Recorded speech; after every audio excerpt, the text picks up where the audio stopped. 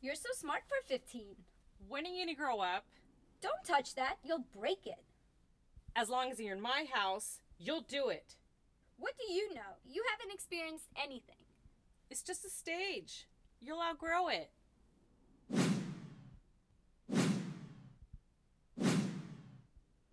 A definition that encapsulates the broad range of how adultism is a mechanism of oppression is defined as the systematic mistreatment of young people on the basis of their youth, including stereotyping, discrimination, negative attitudes or behaviors toward young people, and withholding respect, power, privilege, and rights of participation on the basis of age.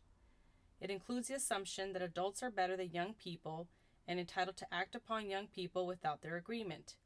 This mistreatment is supported and reinforced by the laws, policies, norms, mores, social customs, and everyday practices of society.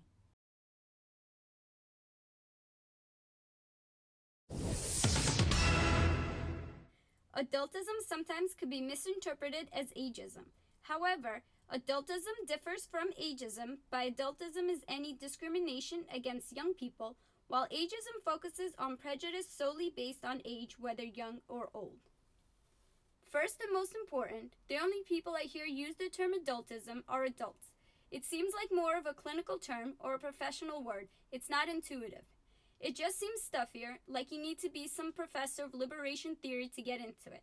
Ageism just comes naturally to people. Why am I being discriminated against? Because of my age. Oh, ageism. Repeated negative responses from adults, such as unequal treatment, disempowerment, and disrespect, leads to internalizing negative feelings about self. This is called internalized adultism, and the internalization of these oppressive forms perpetuate a negative and dysfunctional rippling effect.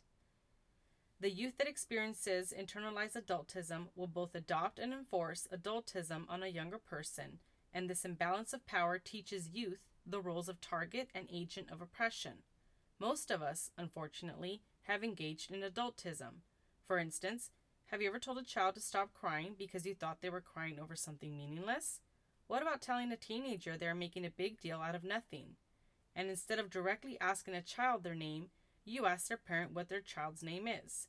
These are all examples of what adultism is in its subtlest form. Interpersonal adultism is oppression that can be seen through denying young people the authority to make decisions that impact their bodies, space, and possessions.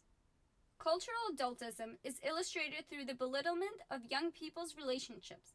For example, terms like puppy love undermine individual emotions and connections.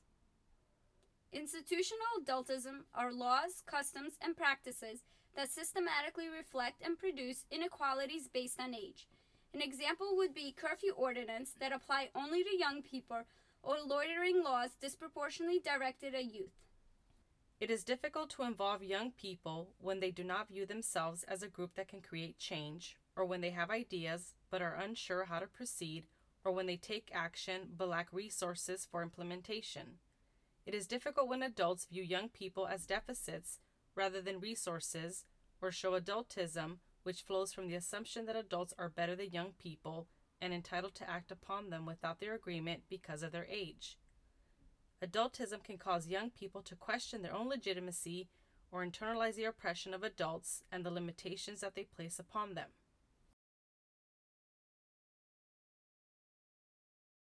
To counter adultism, the next time I interact with youth, I will ask myself, would I treat an adult this way? My stance against adultism is to educate others to view youth as people who have wisdom and can contribute to society. Resisting adultism means meeting a child at his or her eye level. Incorporating youth's ideas in both discussion and decision making is my approach to combat adultism. For more information on adultism, please visit the following websites and learn what organizations are doing to resist this mechanism of oppression.